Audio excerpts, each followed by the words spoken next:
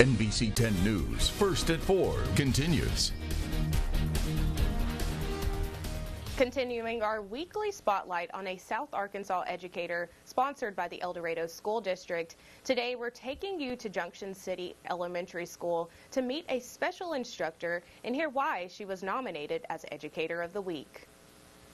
Katie McGoogan is a fourth grade science and math teacher at Junction City Elementary School.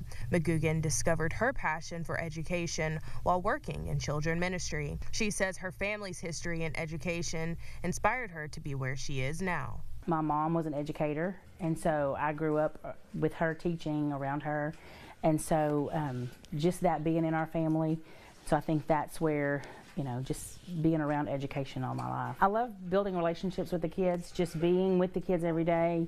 I really enjoy, like when we're in class, especially in labs, it lets them really, you know, express their personalities.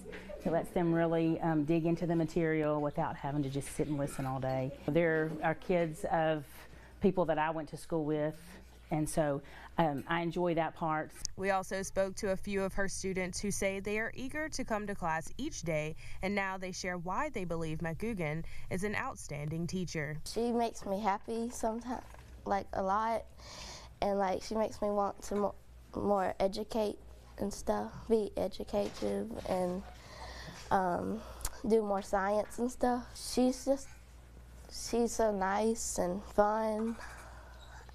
I can get along with her, and she helps me out if I'm having trouble or anything. She let us do anything we want to as long as we're not that loud.